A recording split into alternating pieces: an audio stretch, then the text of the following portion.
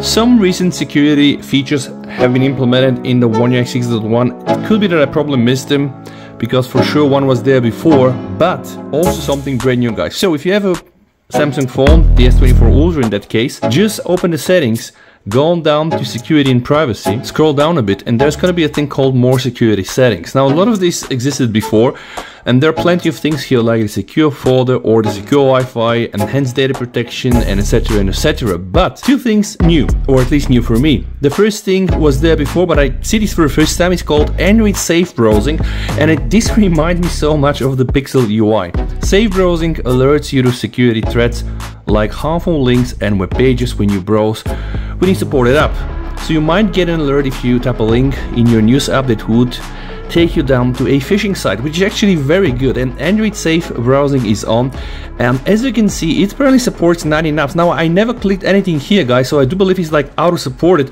Sometimes in even games like the Soccer Star, Google Play services, FC Mobile, xCloud themes, and also the CPU throttling test that is actually even not available on Play Store. That is quite peculiar. Use live threat protection, the latest version of safe browsing with more accurate threat detection. Now you can apparently turn this on and off. I advise you to leave this on. As to the supported apps, if you click here, you're not able to just add more apps, but forget about this. This here is brand new, at least on Samsung devices, and it's called theft protection, and the animation itself is I think quite explainable.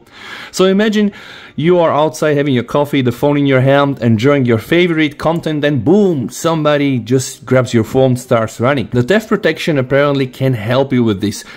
Built-in safeguards to protect your personal data if your device is stolen. So there is this theft detection lock. The screen will lock if the setting detects that someone took your device and ran away. Now those things are turned off by default. If you try to turn them on, you're gonna get this. How it works, by the way, it's really interesting to understand how this thing works. If the theft detection lock detects that your device has been taken from you, your device screen will lock automatically to prevent anyone from accessing your personal data. This feature uses your device motion sensors as well as its Wi-Fi and smart device connection. So let's say when I'm at home, right, I have a lot of smart things at home. If my kid grabs the phone, it will not activate, but when I'm outside and not connected to my Wi-Fi, and let's say you grab my phone, potentially this thing can activate. And bear in mind, you must be actively using your device while it's unlocked, because the phone needs to learn the patterns, exactly what you're doing, and connected to your Wi-Fi, managing your devices. So for now, I'm going to turn this on. We have more options. Offline device lock. The screen will lock shortly after your device goes offline to help protect your data. This thing is cool, by the way. How it works?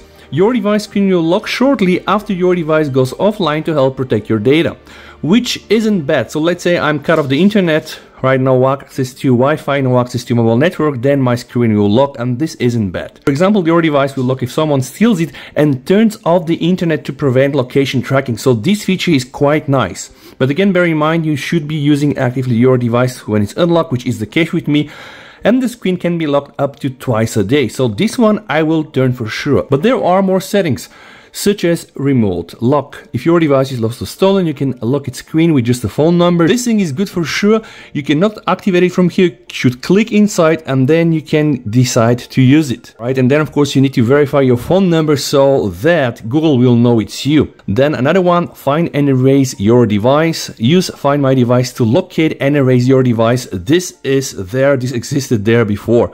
Of course, there is also a hamburger menu. You can apparently say hi to Google. So all this Google theft protection features made their way into the Samsung One UI, but it's really up to you to decide what you want to use or if you want to use them at all. But I hope that this video was helpful to you. If that's the case, you know what to do, guys. Thank you so much for watching. Stay safe, VST, over and bye.